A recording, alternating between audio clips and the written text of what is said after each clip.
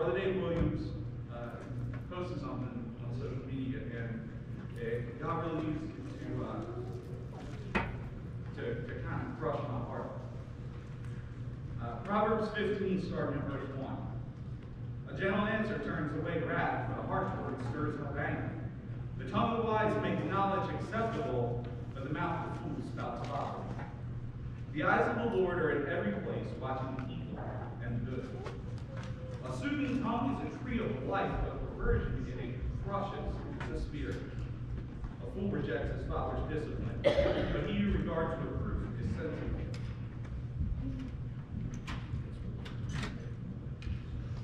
Listen to what that says.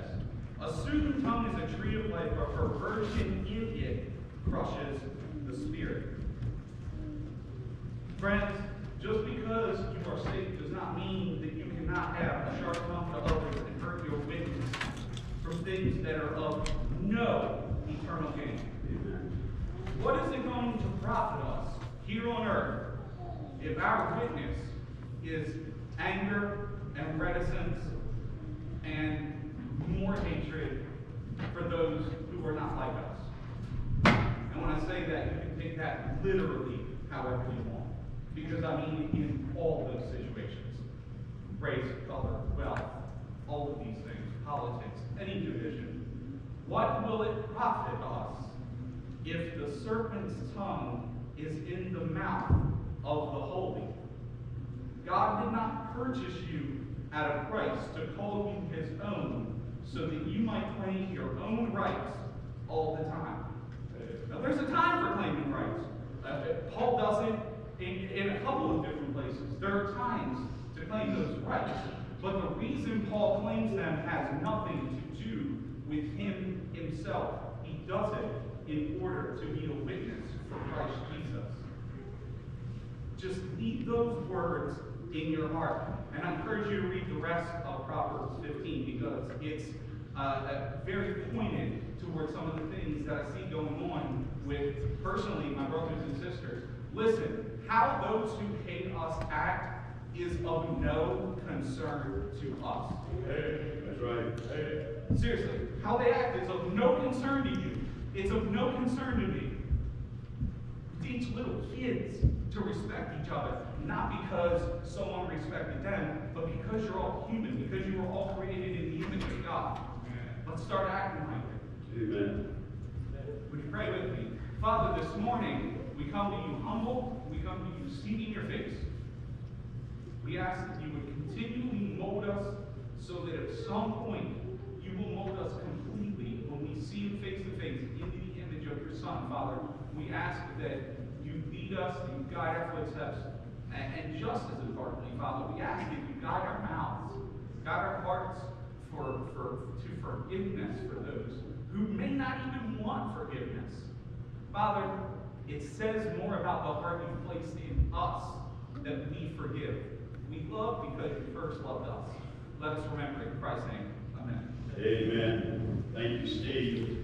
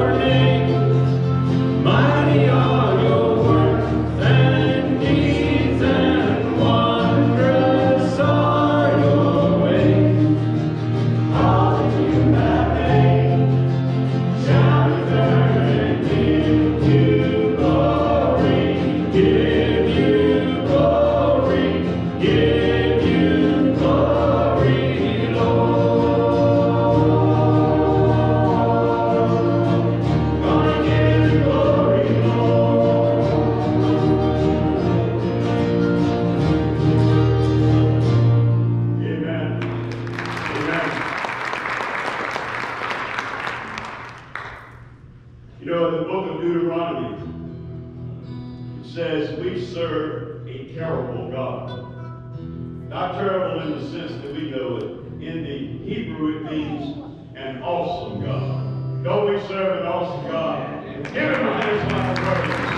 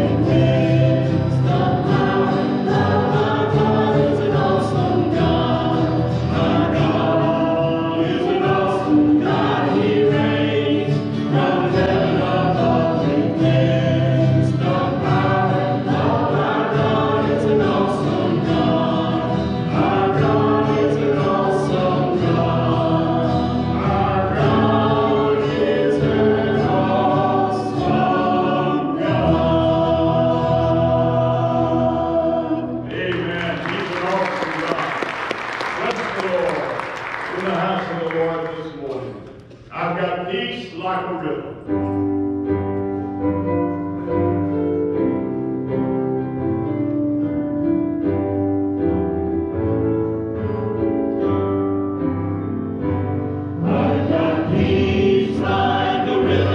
I've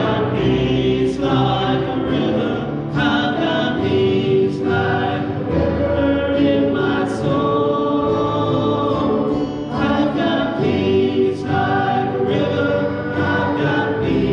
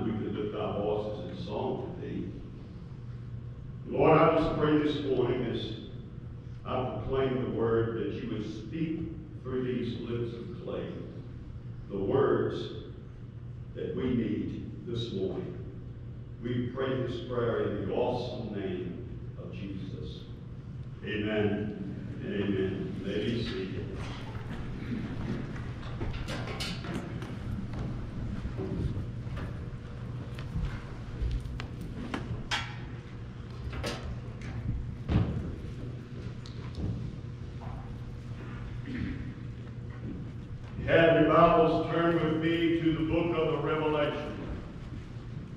Revelation chapter number 14. Then I'll go to Revelation 21 and Revelation 22. As we preached this morning a sermon entitled, "It's Out of This World." It's out of this world, and we're speaking about heaven. A liberal theologian by the name of Reinhold Niebuhr said this: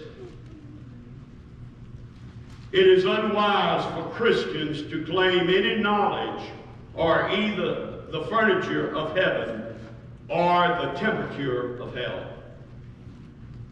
What a liberal thought. Both heaven and hell are ignored, ridiculed, or denied by the world we live in which today. The light of heaven is the face of Jesus. The joy of heaven is the presence of Jesus. The song of heaven is the name of Jesus. The theme of heaven is the work of Jesus. The employment of heaven is the work of Jesus. And the fullness of heaven is the person of Jesus Christ. Before I read Revelation, I want to read a passage of Scripture from 2 Corinthians chapter number 12. This is Paul speaking. It is not expedient for me to doubtless to glory. I will come to visions and revelation of the Lord. I knew a man in Christ above 14 years ago. Whether in the body, I cannot tell, or whether out of the body, I cannot tell. God knoweth such a one, who was caught up into the third heaven. Now, we're not talking about 3 levels of heaven, as some would have you to believe. There is the atmospheric heaven, where the clouds are and the fowls of the air fly. There is the planetary heavens, where the sun, moon, and stars, and all the planets in their orbit is.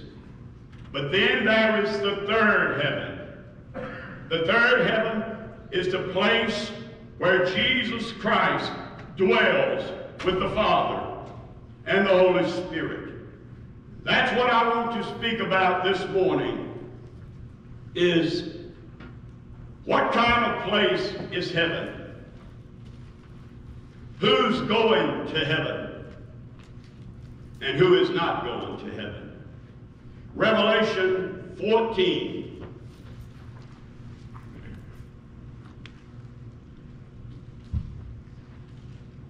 Verse 13. And I heard a voice from heaven saying unto me, Write, Blessed are the dead which die in the Lord from henceforth, yea, saith the Spirit, that they may rest from their labor, and their works do follow them. We're not saved by works. We're saved by grace, through faith, and that not of yourselves is the gift of God, not of works, lest any man should boast. But we are rewarded according to our works. The question you need to ask this morning is, what kind of material is my works? What kind of material is my works? Now the Bible speaks of in 1 Corinthians, when he talks about those that build on hay, wood, and stubble, their works will be consumed. But those that build our lives on gold, silver, and precious stone cannot be consumed. The Bible speaks of all through Revelation. Jesus said, Behold, I come quickly. Hold thou fast to what thou hast. Let no man take thy crown. What kind of place are we going?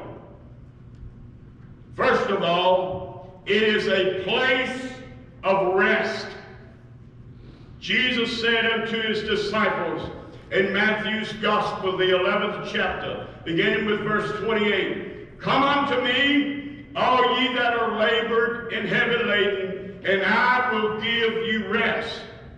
Take my yoke upon me and learn of me, for I am meek and lowly, for my yoke is easy and my burden is light. This place called heaven is a place of rest, but it's also a place of knowledge.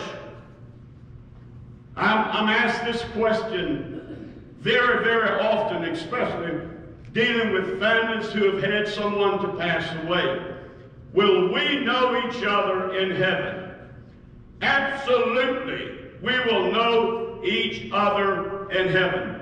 I want to give you a passage of Scripture, and if this is the answer to that question. In Matthew chapter number 8, verse 11, it says, And I say unto you, that many shall come from the east and the west, and shall sit down with Abraham and Isaac and Jacob in the kingdom of heaven. Paul tells us in 1 Corinthians chapter number 13, verse 12. He says, For we see through a glass darkly. In other words, we don't see things in its authenticity. He says, we see through a glass darkly, is like wearing sunglasses. But he said, when we see Christ face to face, that we will be known. Listen, I want you to get that word. We will be known even as we are known. Thank God that we will know our loved ones that have died in the faith. We will know them in heaven. Heaven is a place of rest. It's a place of knowledge. It's a place of communion with the saints and praising the Lord Jesus Christ. There are many questions that people ask about that place. I hope this morning in this message that I answer some of those questions. And let me include this.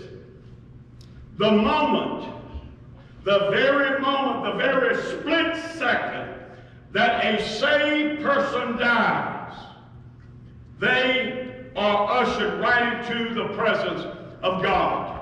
They don't go to some place, a holding place. They go exactly in the presence of the Lord. That's why the Apostle Paul says to be absent from the body is to be present with the Lord. Thank God for that promise, that the moment we draw our last breath here, we draw our next breath in heaven. And I thank God that God has so designed that we don't go to a place of holding. You say, well, Pastor, what about those that are buried? Let me tell you something. Job said, naked I came into this world, naked I shall leave this world. And the Bible says from dust we came, from dust we will return. And when Christ Jesus in all of his glory comes to get the saints of God, all the dead in Christ shall rise first, and those which are alive and remain shall be caught up to meet the Lord in the air. I don't have any problem how God's going to fix our bodies. But I'll tell you this, in heaven, we'll have a glorified body. A body made exactly like the Lord Jesus Christ. I believe in my message last week I quoted this passage of Scripture, but it's so applicable to this sermon, I want to quote it again. The Bible says, behold, what manner of love the Father has bestowed upon us, that we should be called the children of God. And he doth not yet appear what we shall be, but we know, listen to this, not think, but we know that when he shall appear, we shall be like him. Thank God for that promise. Heaven is a place of rest. Heaven also is a place of life. Well, how can you talk about that in reference a person got to die to go to heaven? Listen to what Revelation chapter number 21 says. And God shall wipe away all tears from their eyes, and there shall be no more death. Now, I want to explain that because a lot of people are very uninformed. When John writes this 21st chapter of Revelation, and I've heard people say, well, you know, no tears in heaven. He is speaking about that new heaven. That new heaven. John said, and God shall wipe away all tears from their eyes, and there shall be no more death. I saw a new heaven and a new earth. For the first heaven and the first earth were passed away, and there were no more sea. And he's speaking about that new heaven, a place of life, a place where we exist, a place where we will sing praises unto the Almighty God. Don't it make you want to go? Amen? Heaven is a place of rest, but heaven is a place of life. But heaven is also a place of happiness. In Revelation 7:17, it says, for the Lamb which is in the midst of the throne shall feed them, and shall lead them unto living fountains of water. And God shall, here he goes again, shall wipe away all tears from their eyes. You know the Bible tells us in the book of Psalms that God bottles our tears. But in heaven, there will be no more death, no more pain, for all the former things the Scripture says have passed away. But heaven is a place of purity. Now unto him that is able to keep you from falling and to present you faultless before the presence of his glory with exceeding joy. This is the blessing that we pray every Sunday out of Jude verse 24. Now unto him who is able to keep you from falling, and this is the key part, and to present you faultless, as though you never in your life sinned. And it's all because of the blood of the Lord Jesus Christ. The Bible says, without the shedding of blood, there is no remission of sin. You know, I read earlier in 2 Corinthians 12 when Paul says he was caught up into the third heaven. And he said, he used language like this: it's unlawful for me to speak of what I witnessed. Now I want to say this, and I may burst some people's bubble on this. You hear people say, well, I went to heaven and God talked to me and I came back. That's a lie. That is a lie.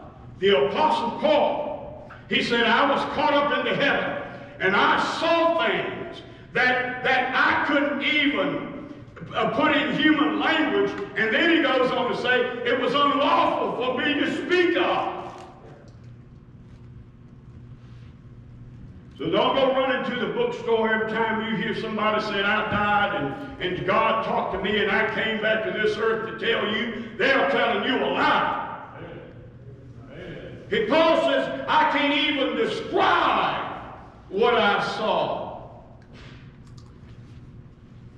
And not everybody's going to heaven. Let me answer the question, who's going to heaven? All of the redeemed of God, all of those that have put their personal faith in the Lord Jesus Christ. I didn't say all of those that have been baptized or a member of a church. Those things come after salvation. They're not a prerequisite to salvation. Salvation is through the Lord Jesus Christ. So, those that have asked Jesus Christ, let me put it in child language. Those who have asked Jesus Christ, invited Jesus into their heart, are the only one that's going to heaven. The only one that are going to heaven. And God's grace was so wide and so deep that the thief on the cross recognized that Jesus was the Son of God. And this is what he said: remember me when thou comest into thy kingdom. Now notice what Jesus' answer was. He said, this day, not tomorrow, not that you go through some confirmation class or you go through this class. He said, this day thou shalt be with me in paradise. That man that was saved on the cross when he cried out to Jesus was saved yet so as by fire, that the Bible speaks of in Corinthians. Those that are saved yet so as by fire.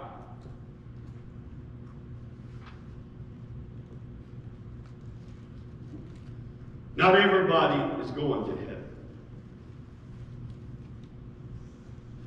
Jesus makes that plain in the Gospel of Matthew. When they will cry out, says, Lord, Lord, have we not prophesied in thy name? Have we not in thy name did many wonderful works? Have we not in thy name cast out devils? Listen to what Jesus says. He said, depart from me, ye workers of iniquity, for I never knew you. Heaven is a place of rest. It's a place of life. It's a place of purity. And there is no sin in heaven. Sinners go there. There are two types of sinners. There are saved sinners and lost sinners. Only the saved go to heaven. Don't let anybody tell you, well, so-and-so was such a good, benevolent person, and they did this, and they were outstanding in the community, and if anybody makes it, they will. Well, if they wasn't saved, they don't make it.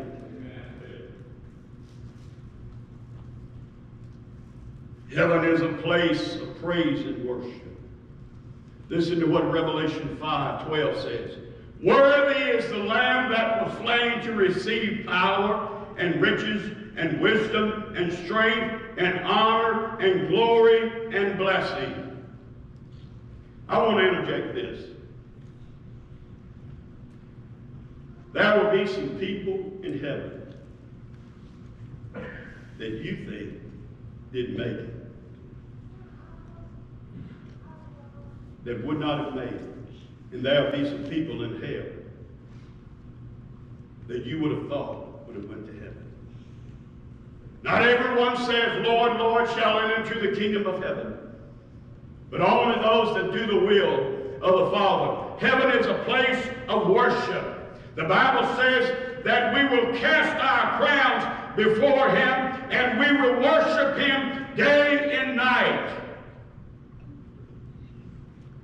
Let me tell you this.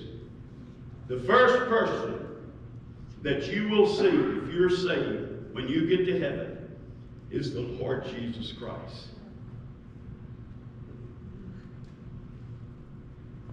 I've heard people say, well, when I get to heaven, the first person I'm going to look up is my parents or my son or daughter that passed away or whatever. No, that's not right. That's not true. The first person, listen to me, the first person that you will see in heaven is the one that died on the cross and shed His precious blood. And that's the Lord Jesus Christ.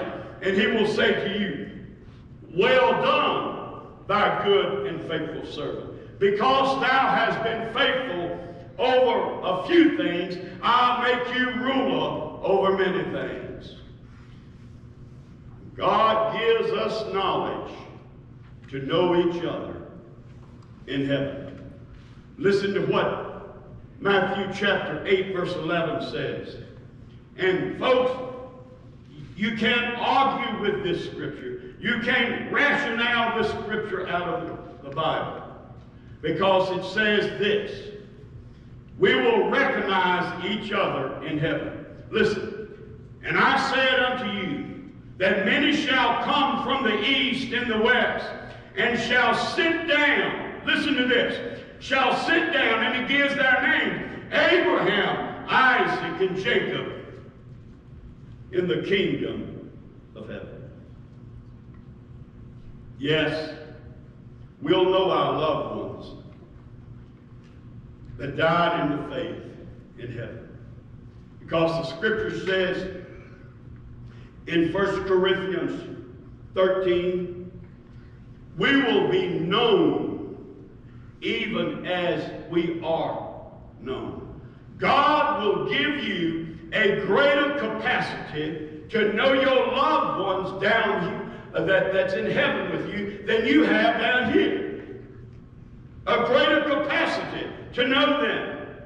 Not know about them, but to know them.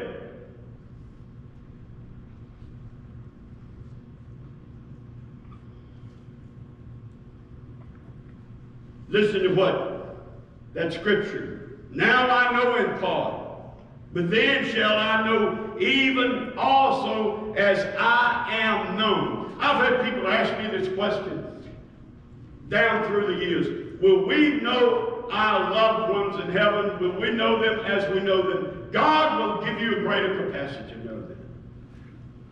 And I'm telling you this, my friends. When I get there, and when you get there, The first one you will look for is the Lord Jesus Christ. He'll be there with open arms. And you'll know your loved ones. The Bible says, for we see through a glass darkly.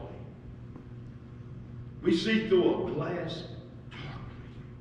It's just like looking at life through a pair of sunglasses. We don't see the objects in its full authenticity, because it is veiled from us. But the Bible says when we get to heaven that we will be known even as we are known. That's considered in Christendom as heavenly recognition. Heavenly recognition.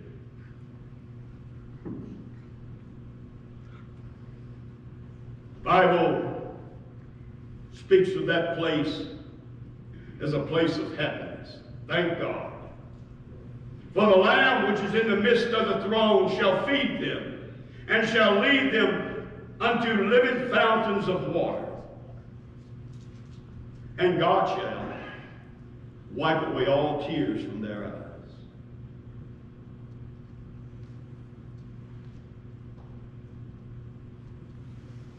It's a place of happiness. The place. But you know what else?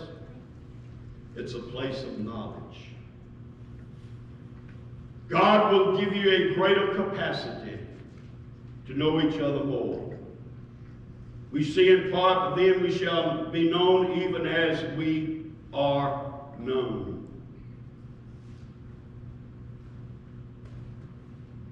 I saw a new heaven and a new earth.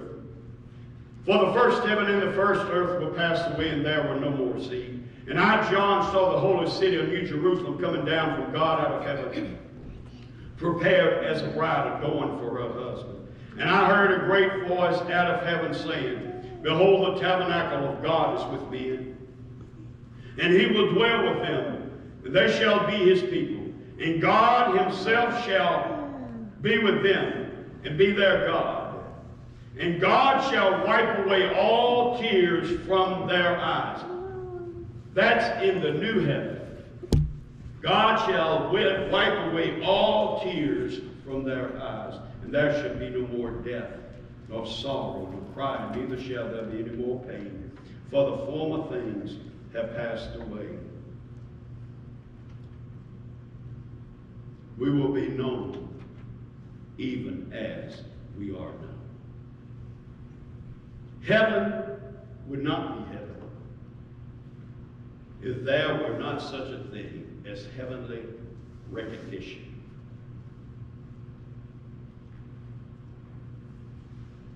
And I'm sure, and I may be making a presumptuous statement, but I feel sure what I'm saying is 100% true. Every person that is under the sound of my voice has a loved one in him. Don't it make you want to go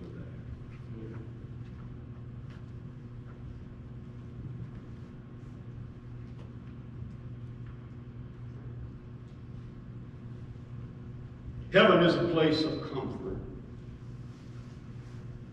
They shall hunger no more, neither shall thirst any more, neither shall the sun light on them, nor any heat. Heaven is a place of comfort. When Jesus spoke about, in 1 Thessalonians 4, about the imminent return of him coming in the rapture, he says these words in 1 Thessalonians 4. Wherefore, comfort one another with these words. Wherefore, comfort one another with these words. We will know each other in heaven, and thank God for heavenly knowledge. We're not just going to heaven. We're not going to heaven to float up on a cloud with wings. We're going to heaven. First of all, because we know Jesus Christ is our personal Lord and Savior. And second of all, he said, let not your hearts be troubled. If you believe in God, believe also in me. In my Father's house are many mansions. If it were not so, I would have told you. I go to prepare a place for you, and if I go and prepare a place for you, I'll come again and receive you unto myself, that where I am there you may be also. Thomas said unto him, Lord, we know not the way. Jesus said, I'm the way, not a way. I'm the way, the truth, and the life. And no man comes unto the Father but by me. Heaven is a place of knowledge. Listen to what it says. For I know in part, but then shall I know even as I am also known. Do you know that God will give you a greater capacity to know your loved ones in heaven than you have down here? You say, well, preacher, I know my kids pretty well. I know my parents pretty well, and my siblings. God will give you a greater capacity to know them. Not know about them, but know them. In heaven, we see through a glass darkly. But then face to face, he says, we will be known even as we are known. He gives us a greater capacity, my friends, to know each other in that beautiful place where eyes have not seen, nor ears heard, nor entered into the hearts of man the things that God has prepared for those that love him. Don't it make him want to go there? Heaven is a place of knowledge.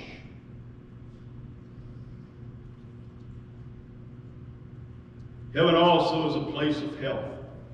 Revelation 21:4. Neither shall there be any more pain, for the former things have passed away. Songwriters put it like this: had a vision of heaven, what these eyes they did see. As I viewed way up yonder in the sweet eternity, thought I'd entered that city, and I stopped at the gate, so anxious to enter, I could hardly wait. Oh yes, over yonder is a face I remember still.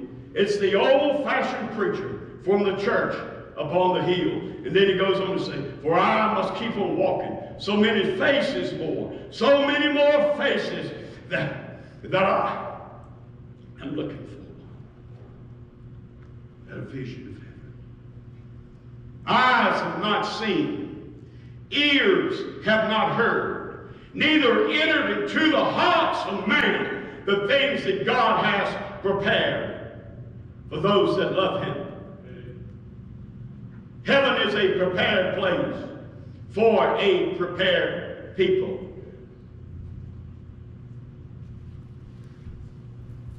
Heaven is a place of happiness. Thank God for that. For the Lamb which is in the midst of the throne shall feed them and shall lead them unto living fountains of water. And I want you to get the last part of this verse. Everybody here, get this. And God shall wipe away all tears from their eyes. The songwriter has put it like this: tears are a language that God understands. God bottles our tears. Heaven is a place of rest. It's a place of life. It's a place of purity. It's a place of praise and worship. And let me interject this on this point. Get in on the rehearsal down here so you'll be ready for the big part when you get to heaven. Amen. I'm going to repeat that. I'm going to run that by you one more time. Get in on the rehearsal down here so you'll be ready for the big part when you get to heaven. Heaven is a place of happiness. It's a place of knowledge. It is a place of comfort. There was a certain rich man who was clothed in purple and fine linen and fared sumptuously every day. And there was a certain beggar named Lazarus sitting at the gate. Moreover, the dogs came and licked his sores, and he desired the crumbs which fell from the rich man's table. And both of them died.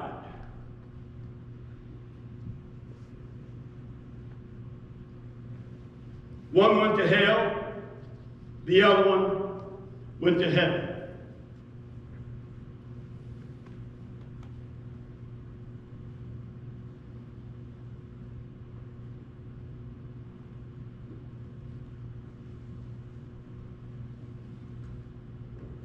Hell is a horrible place. The Bible says it was created for the devil and all his angels. If you're not saved and you go there, you are an unwelcome guest. I'm so glad that by the blood of the Lord Jesus Christ, that He's prepared a place for us. And the scripture says, for we know in this earthly house of this tabernacle where it is all, we have a building of God, a house not made with hands, eternal in the heavens.